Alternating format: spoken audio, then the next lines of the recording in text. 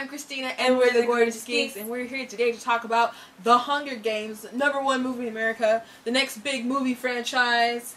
And it deserves to be. It deserves to be. That movie was epically amazing. I know, I don't know if a lot of people are doing this, but because it's a young adult popular novel, it's like people are comparing it to Twilight, even though it has nothing to do with it.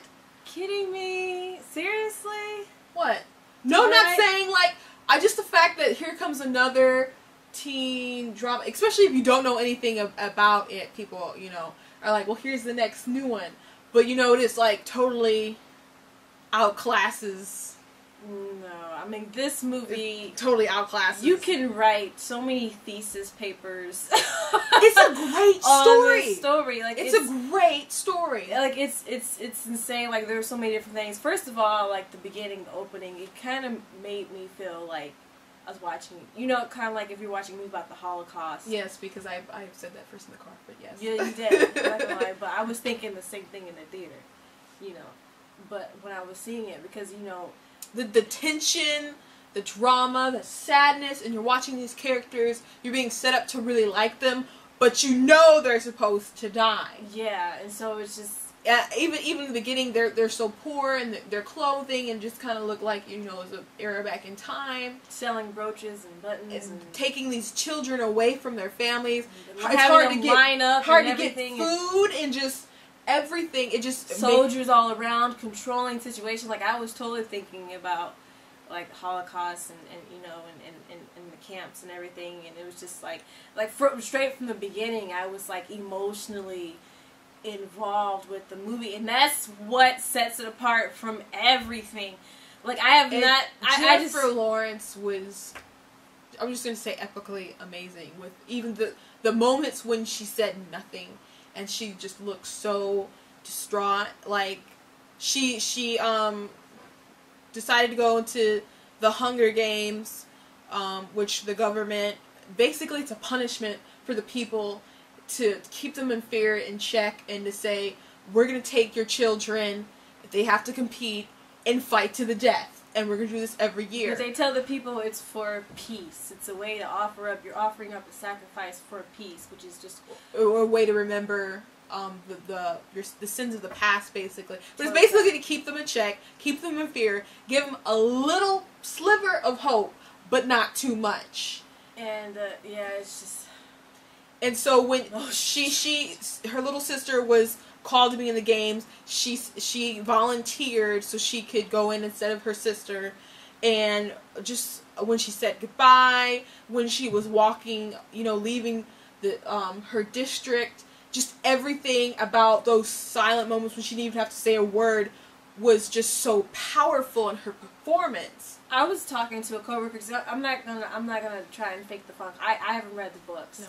I didn't know anything about the Hunger Games. Matter of fact, I think the first time I really paid attention to it was probably on comicmovie.com, where I was watching Face Off, and they said that Glenn Hetrick was the head guy for the Hunger Games, which, by the way, good job on the makeup. Yeah, I love Face Off, and I kept hearing these people, V. Neal, Glenn Hetrick, and Connor, who won last year, they're working on this film, and I'm like, okay, I kept seeing previews, and she's in the woods, and I'm like, what is this what about? do they need all these big makeup for? And then, because I didn't know anything about it, so when they got to the city, and you saw these people with this crazy, elaborate, kooky kind of makeup, and it was like, and then there were a couple of moments, there were two moments you know what I'm talking about, where you just saw, like, I saw some of the most amazing painting skills, blending painting skills. It was crazy. It was, like, blew my mind. But, so yeah, we have not read the book, and I was talking to somebody today who did, and I asked them how they liked the movie, and they said they really, really enjoyed it. They said there were a few moments in the book that weren't in there that they wished that they were. She's like, but it was still good. I'm just like, what else could have been missing to add on to the, you know, the story, or to explain something. Like, I totally got it, and, I'm kind of curious, but that movie just, like, emotionally, I was just drained. I was just, oh my gosh. I'm just so affected by seeing children hurt and the fact that they had to kill one another. And oh my gosh. From the get-go, even though you knew this was happening, was set up, they totally had psycho kids who were raised to do this.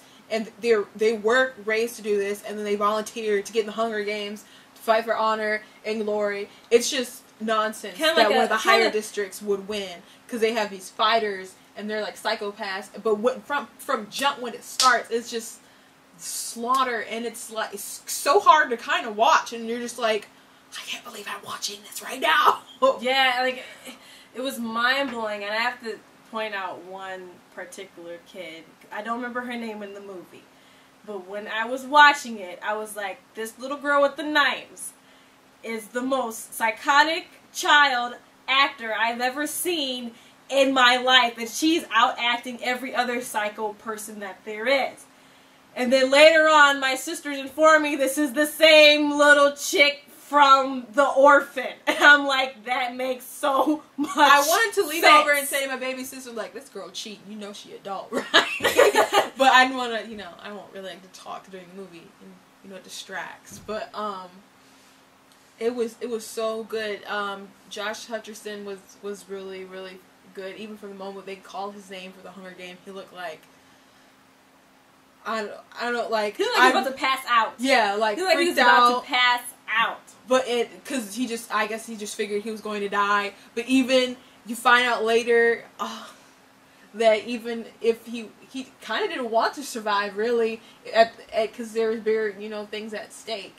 And Liam Hemsworth was also in the film. I thought he was going to be a part of the Hunger Games, where it was going to go, but... that's not what happened. I was kind of waiting for him to break into the dome and kind of like help save her or something like that. I didn't know, but I knew he had this big part, but to me he didn't play that big part. But I didn't know that there was more books and everything. Like, I'm so far behind. I know it's bad, but still. Well, you know what?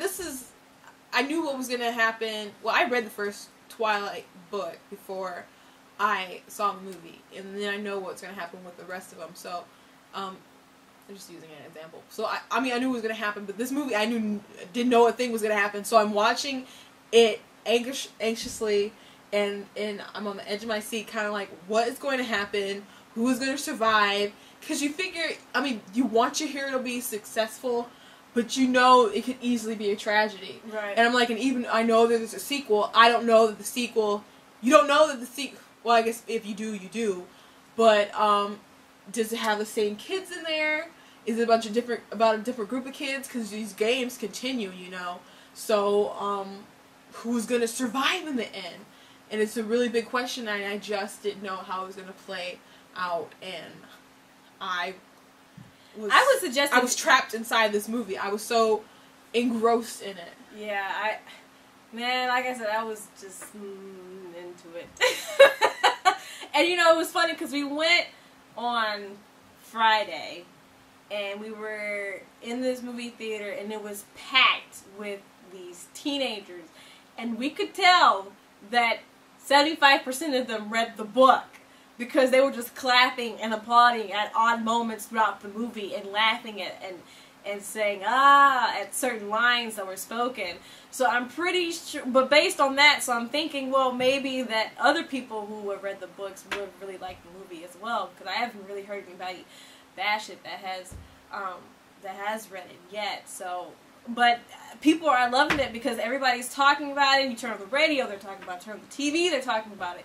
And how, the thing about this movie is that, they don't really make a lot of movies now that can just touch you on all these different areas. There was humor in it, but there's this tragedy. There's a sense of dread throughout the entire movie, and I just haven't. I can't recall a movie in the past couple of years where I felt all those emotions in one movie. I don't think there's a movie quite like this at all. Well, you know what? One of the things is that Hollywood doesn't really kill children. And if they do, it's like one in the thing, or maybe that's the thing of the past. Well, yeah, like equal rights. But still, it's not something that's common. Usually, if a child dies, that's the most tragic thing in the movie or TV show or whatever. And here you have all these kids. You have 24 kids that are killing each other. And so it's really hard. My dad said he doesn't want to see it because he doesn't want to see children kill children. And I have to say there was one moment, like, I wanted to get up. I was so mad I wanted to get up and walk out the theater because I was so rooting for this person. And then they got the axe, and I was so upset. I was so upset. And so, yeah, I don't like watching kids die either, but I will watch a sequel to this movie. See what happens. It was a great movie, and everything about it was so stellar. You know, the beginning kind of like, I don't want to say it was slow. It was paced well, but it was building up this tension and this emotion, and everything was just appropriated, you know, properly for the situation. I don't know how the Academy feels about movies like this or whatever, but I think Jennifer Lawrence deserves a lot. She deserves something of awards for her acting in this movie. Like, every little thing she did, every little movement, every word that was spoken, she just acted her butt off.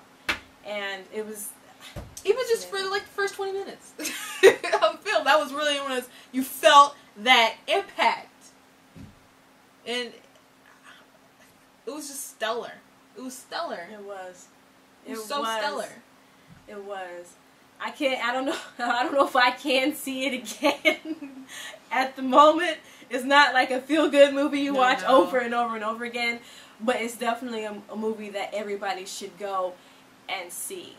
You know, unless seeing children die bothers you a lot, like my dad.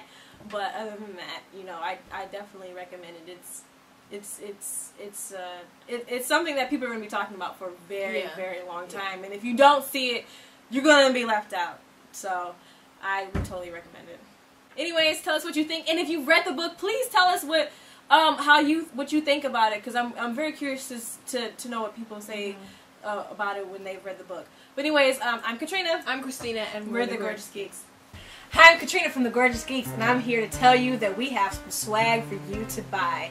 Like good, great stuff, like this coffee mug. And what does this say, Katrina? It says yesterday's science fiction is today's science facts. Ooh. Tastes like geeky. You can go out and buy cool t-shirts, like this nice cool white tank top that says Gorgeous Geek on it. You know you want it. And you can dress it up like this, or this, or this, or even like this. I'm getting chilly. Geekiness. Or this. No, you can't see it, but it's still there. So go to thegorgeousgeeks.com and buy some swag. Go to thegorgeousgeeks.com to get other t-shirts, keychains, and other cool geeky swag that will keep you looking fly and still representing your geeky pride.